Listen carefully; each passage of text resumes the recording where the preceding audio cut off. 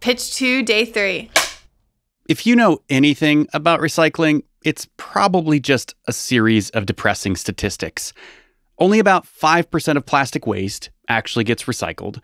25% of recycling has to get thrown away because it's contaminated. And don't forget the Great Pacific Garbage Patch, a 600,000 square mile ocean trash vortex that's larger than the state of Alaska. What a mess. But this is the pitch. So surely there's a company here to help clean things up.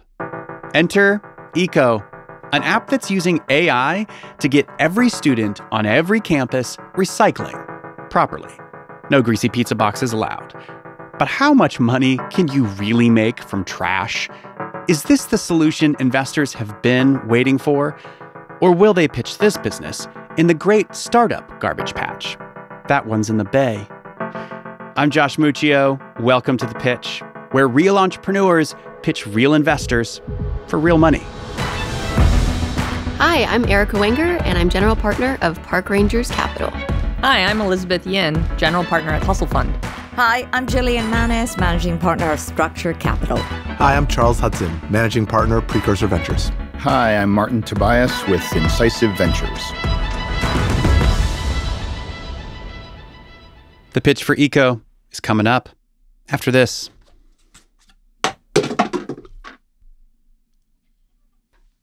Let's go! I can play one song on the guitar and nothing. Nothing else. Hi. Hello. Nice to meet you. My name's Nicole. Erica. Nice to Hey, meet you, Nicole. Martin. Nice to meet Elizabeth. Cute blazer. Thank you. Charles, nice to meet you. Love the pop of color, Jillian. Thank you. Great Hi, to meet you Nicole. all. Okay. We've all been there, standing at the recycling bin questioning, is this recyclable? And you're not alone. 96% of Americans are also confused on how to recycle. But this confusion is costing us. 219 million tons of recyclable waste enters our landfills every year. We spend over $200 billion just to send it there. My name is Nicole Toole. I'm the CEO and founder of ECGO, and I've worked over the last 4 years while attending undergrad researching student and consumer behaviors around recycling. ECGO is a mobile app that uses artificial intelligence to detect the recyclability of materials. You take a picture of anything, and ECGO gives you up-to-date and the most sustainable guidelines on how to dispose of your waste. And as you recycle, you earn points that are redeemable for discounts for products and services within your community. We've launched paid pilots at Georgia State and the Georgia Institute of Technology, and in the last 5 months have helped students dispose over 50,000 items on our platform. And today I'm raising $750,000 to expand into universities, but we plan to go to municipalities as well as corporate offices. And I invite you to join us in that. Thank you. Can we try like a quick test? Even let's just take this Starbucks coffee cup. I don't know if it's recyclable. There's the plastic top thing. Different parts, yeah. What? Would your app tell me this? Definitely. I took a picture and it is thinking about it, and it came up with plastic. Plastic takeout cup is what it says. And so everything that's in green is recyclable. Everything that's in red is unrecyclable. Everything in green is recyclable. Correct. So this is also based on Georgia Tech's recycling guidelines. Oh, yeah. Because those are our campuses that we're on. And then it'll also show you which bin to place it in, as well as where you can take it to on campus. Well, it's amazing to me just how little I know about recycling, because it's saying that the plastic takeout cup is recyclable, but the paper cup is not. Yes. So can you talk about the tech? Yeah, so Ryan Walden is my co-founder and CTO. And so he is a machine learning engineer with years experience building machine learning models. And so right now we're using OpenAI's Clip model, which creates a caption for every item that you take a picture of through the platform. And then it looks for that item in our database of materials. We actually started off as a hardware company. Our first iteration was a recycling machine that accepted plastic bottles and aluminum cans. So we built the machine.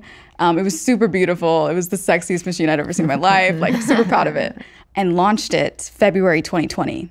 But no one could use it because everyone went home and never came back. Right. So that was when I started reading the EPA sustainability report. And so they outlined that reducing recycling contamination was their #1 objective to increase recycling in the United States.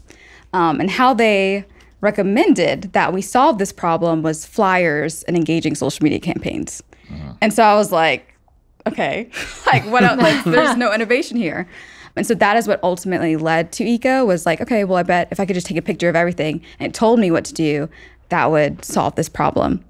And then you said Georgia State was a customer. Yes. Can you walk me through just like who's paid what so far? Yeah, so Georgia State and the Georgia Institute of Technology are our first customers. So we started them off with a semester pilot that cost $5,000, which I know, like, no one negotiated. Yes, it was too low. But if you got money from universities, like, It's like you get a gold star. That's true. Yeah. You never hear that. That's true. And then it rolled over into a full year implementation. That was $20,000. And so that's what we are currently with both institutions on. We actually are exploring a pilot with Cox Enterprises right now. So we're just about to get into that corporate space. How many downloads have you gotten on these campuses? Yes, so right now we have 1,500 students on the platform who use it. We have a 33% monthly active user rate. And on average, students recycle 35 items each month.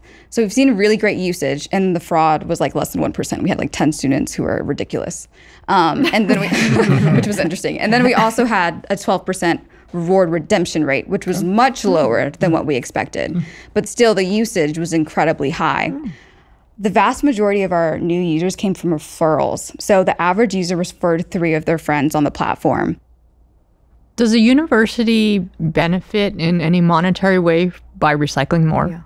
Or is there a compliance? Yeah. Or is there a Compliance. or is there a Yeah. stick? Like, is it just feel good, or are there other Requirements. things? Yes, so glad you asked that. Universities actually pay contamination fees on their recycling bills. And so these are fees that they have to pay on top of what they already pay in recycling. So this can be anywhere between $75,000 to $150,000 a year just on contamination. So in theory, if we can educate their students, increase volume, increase quality, we can lower those costs for them, but also increase revenue because they can sell these materials for higher prices on the market. When will you have enough data to be able to show the results? Because if you increase their recycling volumes, but the contamination number stays up, you might actually worsen the problem. Right. So the thing about the solution is that we need high adoption in order to effectively say that we were able to reduce contamination or if we saw any changes in the recycling stream overall. And so that's why in these next 2 years, we're focusing so much on adoption on the campus. It's going to take 2 years? Or just the year. Because right now, in that deal, who is responsible for marketing?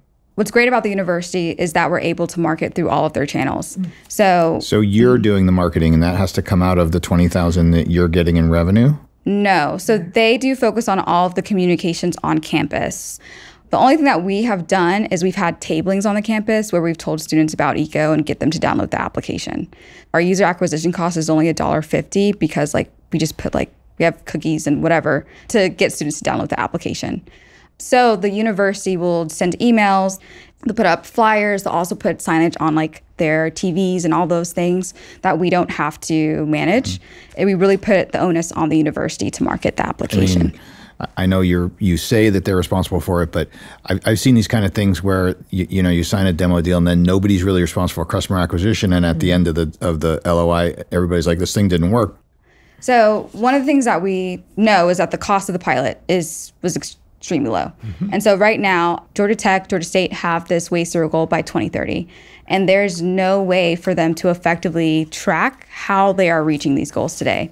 So ECO is the first application that they're actually able to see in real time what students are actually putting in recycling bins so that they can effectively market back to the students. So I think that is actually more so the value to the institution versus the rebate part, because now ECO gives them a lens on, okay, it's Halloween and students just recycled candy wrappers. Let's do some effective marketing around why you can't dispose those materials. The insight part is really what's valuable to the institution, because right now they're really shooting in the dark trying to figure out how to better engage their constituents. Is there a penalty that at the end if they do not reach these goals? So Georgia, no.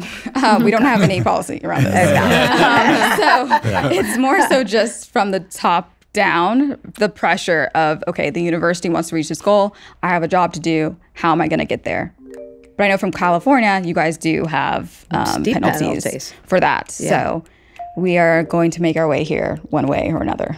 Oh, don't make the rest of America California, please. Please. All right. So the investors are starting to see dollar signs in trash. But is this business ready to start turning that trash into treasure? That's coming up.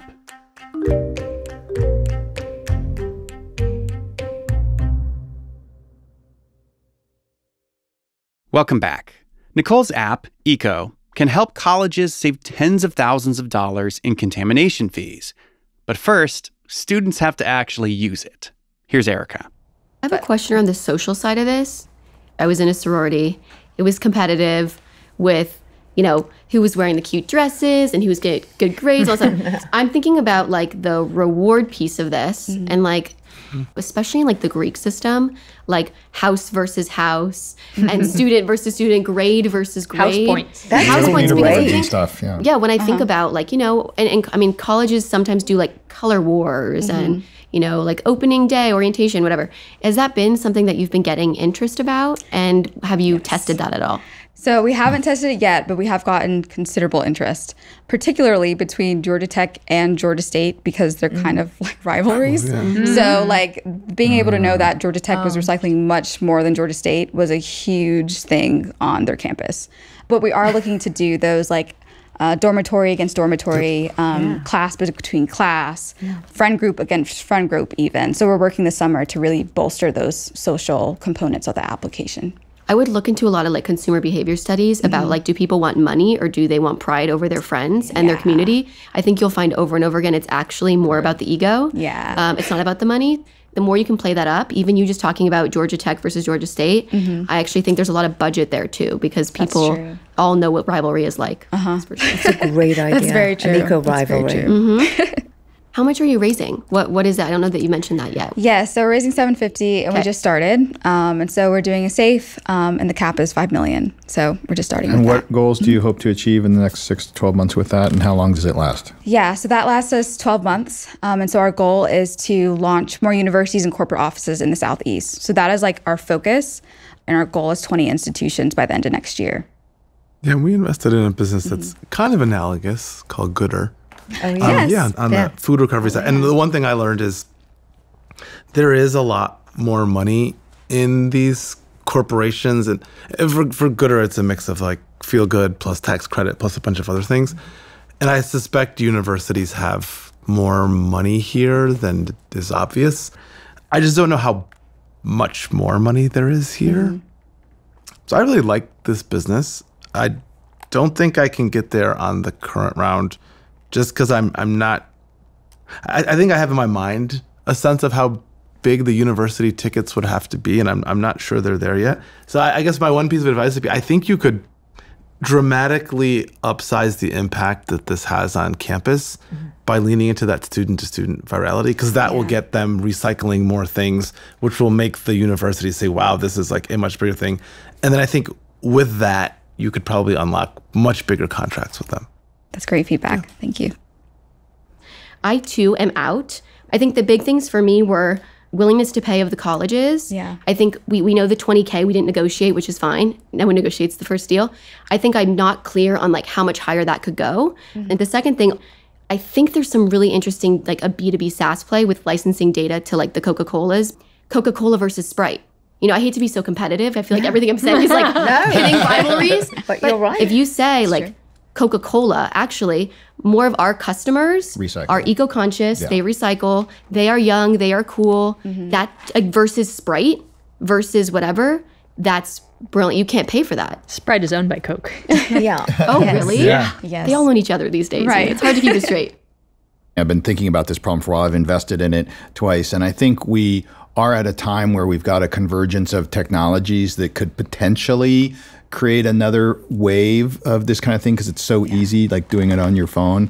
I think that's interesting. What I'm a little concerned, or actually a lot concerned about, is that you don't have a clear, quick go-to-market strategy. So if you had a B2B plan that was somehow sparked data collection with some free viral loop on campus that drove that other thing, that would be much more interesting to me at this stage. And based on that's not what you're building now, I'm out. Thank you so much. I appreciate that. I'm out it's just a little too early for me to understand the whole monetization piece of this. But I would like to stay in touch with you because I'd like to see how are you going to drive the engagement of the whole university? Yeah. Nicole, I really like what you're doing, and I'm very impressed by your sales to these 2 campuses and also this corporate. I think that's just honestly really hard to do, and I think you should, definitely pat yourself on the back, even though you may not have optimized it or tried to optimize it. The thing I'm trying to really grapple with is the customer acquisition, and there are a couple of different customers. It's sort of this B2B to C model, which it gets a little bit tricky around, like, how do you get to sort of the next layer of customer, the students? And I think people had some great ideas on how to get there. I just think it's going to be too pricey to try to, like, how do you go from 1,500 to a whole campus without increasing that spend? I think I'm having a hard time in my mind kind of reconciling those numbers. Yeah. So I'm out. No worries. Thank you all so much. This is amazing. Would you guys be okay if I took a selfie? Yeah, of everything. Is that okay? Sure. Just want to commemorate this moment. Turn around. Oh gosh. Okay. Josh might make you wait to post it. Is it okay? Okay. Let's see. Hello. Nice.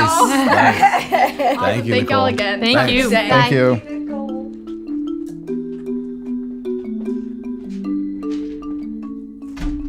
There is Okay. big money to unlock in there somewhere.